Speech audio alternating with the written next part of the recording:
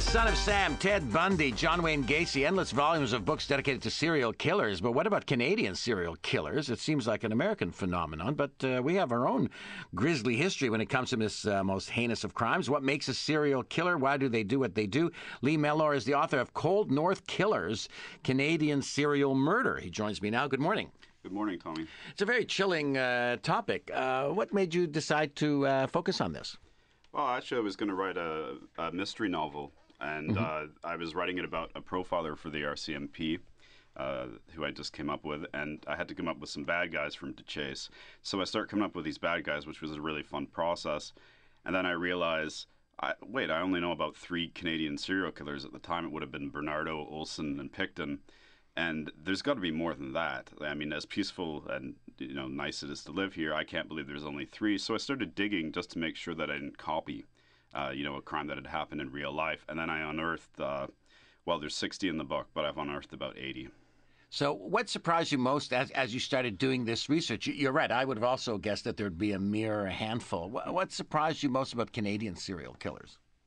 I think just really how little attention they've had. I mean, even here in Montreal, we've had this guy, William Fife, killed 9 women that we know of, possibly more. But no one in Canada has really heard of this guy. I mean, that's a pretty large number, 9 women.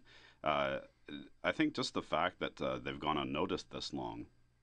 And as you're reading the stuff and doing the research about them, what did you find that they had in common? Like, take us inside the mind of a serial killer. Based on your research, what do they have in common? Well, I guess pure road to becoming a serial killer is, I guess, like becoming a radio host. You can arrive there many different paths, but there is sort of things that they do share in common for the majority of them. And one of those things is fantasy. That is aberrant fantasy. So they'll kind of hang out in this place psychologically where they'll be constantly thinking about dominating other people, tying them up, hurting them. And if this starts at a young age, then it kind of fuses with their sexuality as they mature. And so they never really know what it's like to be normal sexually or socially because they kind of live in this fantasy world where they're constantly hurting people. Now, a lot of the time this is triggered by trauma, like maybe they're neglected by their mom and dad or beaten or teased at school, whatever. But the fantasies are a way of them kind of a powerless person getting revenge. And so their whole being becomes like this power dynamic. Do they sense that they're innocent? In other words, they're not doing anything wrong. They're just rectifying something past that was wrong. They're just fixing an injustice. Is that how they see themselves? I think the way they see themselves really depends on the individual and how. Well, first of all, they're roundly psychopathic. So they might tell you that I know what I'm doing is wrong, but they don't necessarily feel it. They're repeating something that they've heard. They may legally realize that it's wrong, but they don't care. It's that simple. They just don't care. And if they're psychopath, that means they feel no sympathy or empathy or compassion at all for their victims at any point? Not in the way that we would. To say that they feel no empathy, it would kind of undermine some of the crimes that they did. For instance, if you have somebody who's sexually sadistic, they get off on torturing people. If they're not realizing the pain that person's feeling, how are they achieving the gratification from doing it? So they have to realize that they're causing pain to these people. So it's not that they're without the ability to know what somebody else is feeling. It's maybe they just don't care. The book is called Cold North Killers, Canadian Serial Murder. Lee Mellor is the author. Is my guest, 514-790-0991. If you want to text the question, you can text it to 514-800. Let's look at some of those contemporary examples. Russell Williams. What the police were saying that they'd never encountered a killer like Russell Williams. What did you find in your research as you looked at his case? Well, I think that to say that they've never encountered a killer like Russell Williams, it's just a little bit naive. To be honest, if you've researched the topic enough, he's rare that he started late. He's rare that he accelerated at such a rate. It's rare that he achieved such a position of authority.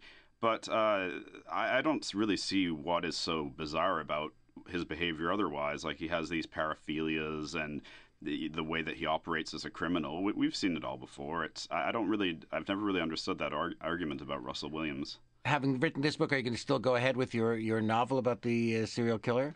I think eventually, yeah, I'd like to make a series out of that. But, I've got another book coming out on mass murderers and spree killers in Canada after this. Already signed the contract, and I might have to take a little vacation from the topic for a while, yeah. to clear your head about it. 514-790-0991. Star Talk, text your comments to 514-800. The book is called Cold North Killers, Canadian Serial Murder by Lee. A chilling book. It's called Cold North Killers, Canadian Serial Murder by Lee Mellor. 514-790-0991.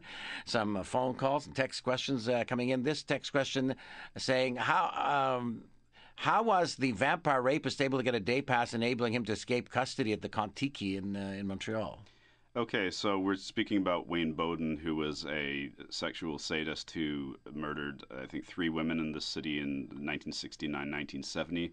Then he murdered a 4th in Calgary and was caught for that one. He was actually the first person in North America convicted of bite mark evidence, I believe. So it's kind of an interesting case. In answer to the question, judicial incompetence, I don't think these people should be allowed out in day passes at all. And I think they should all be automatically labeled dangerous offenders and kept in prison for life. In many cases, they are allowed out. Tell me about one of the ones you mentioned in the book, Peter Woodcock. Yeah, Peter Woodcock. He was a killer at the age of 17 from 1956 to 1957 in Toronto. This is over about a 3-month period. He murdered 3 children, kind of lured them out to various remote parts of Toronto and beat them and strangled and suffocated them and performed these sort of immature sexual assaults on them. So they put him in Penetanguishene Hospital for years and years and years until 1991, trying to rehabilitate him, electroshock therapy, giving him LSD as if that would help, all these different experimental things. 1991, Peter, we're going to finally let you out in your first day pass. He doesn't even get off the grounds. He's already plotted to murder someone else. He murders a fellow patient on the grounds.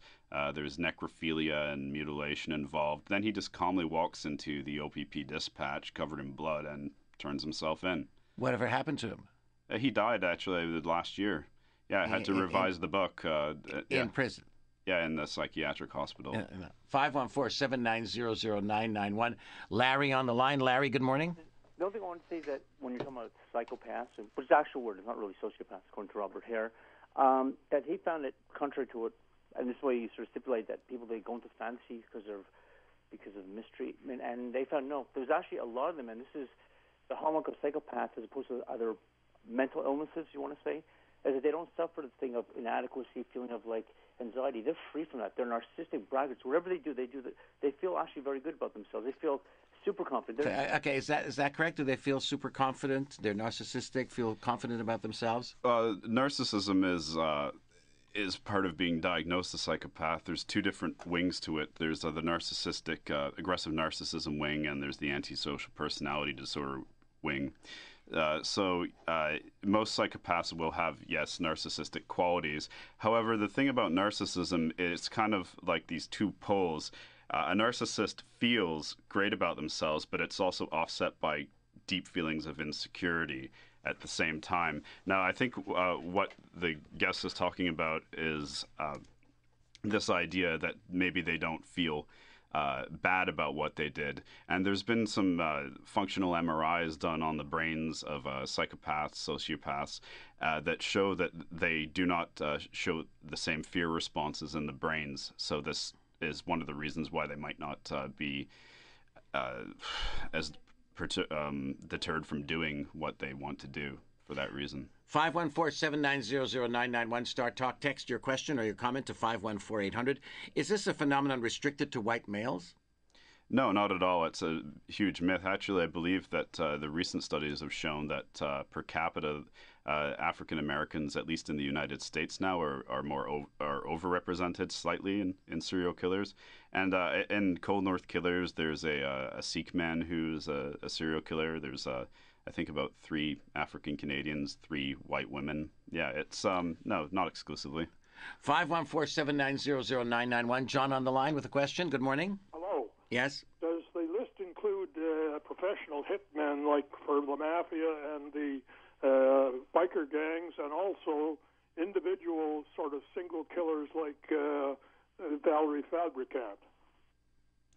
Okay, in the case of Fabricant, you'd be looking at someone who's a mass murderer. That's different than a serial killer in that they kill in a single incident. They don't have a cooling off period.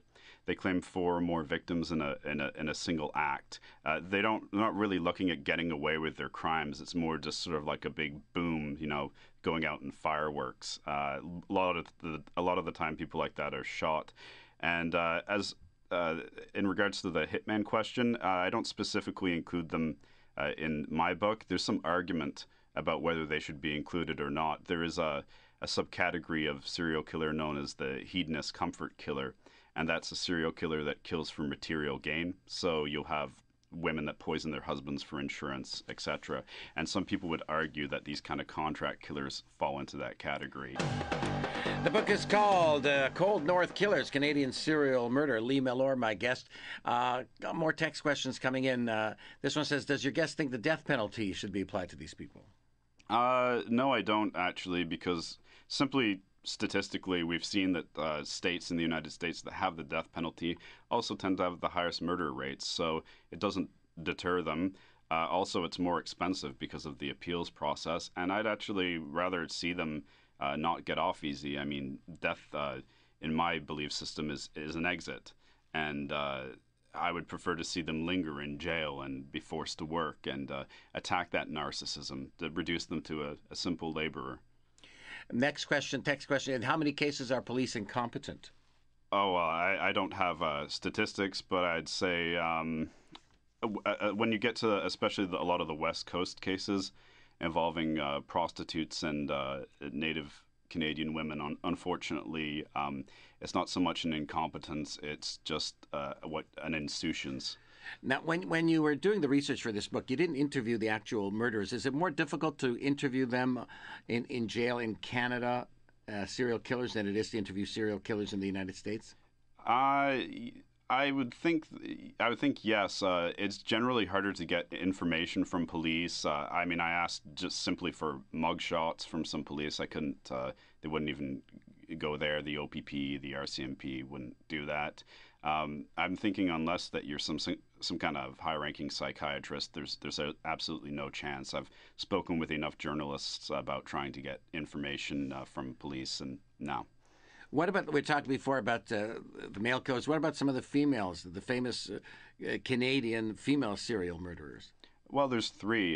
The most famous probably being Karla Homolka, who's now living a nice life in the islands, from what I hear. She was kind of aided Paul Bernardo, who is one of the worst sexual sadists in Ontario history, and I'm sure everyone knows the story of her. Got out earlier than she should have, lived here in Montreal, and there's also Melissa Ann Friedrich. She's our only black widow killer, and that's somebody who I mentioned before, who kills their husbands for insurance. She was from New Brunswick, and she killed her first husband there by doping him up, I think it was with Valium, and then reversing her car over him a few times. And then she played up the whole I'm an incompetent female driver thing, and she actually got on some documentary, I think it was financed by the National Film Board, about why women kill, and she was portrayed as this victim of this abusive husband, and it turned out later she was let out of prison. Turns out later she's just a psychopath herself, and she kills another guy in Florida. And yeah. And she's in jail since then, right? They caught her for that second one? Yeah, she went to jail in Florida, but once again got out. And the last I heard, she was being deported back to Canada and facing fraud charges. We'll have to find out more about her for joining us.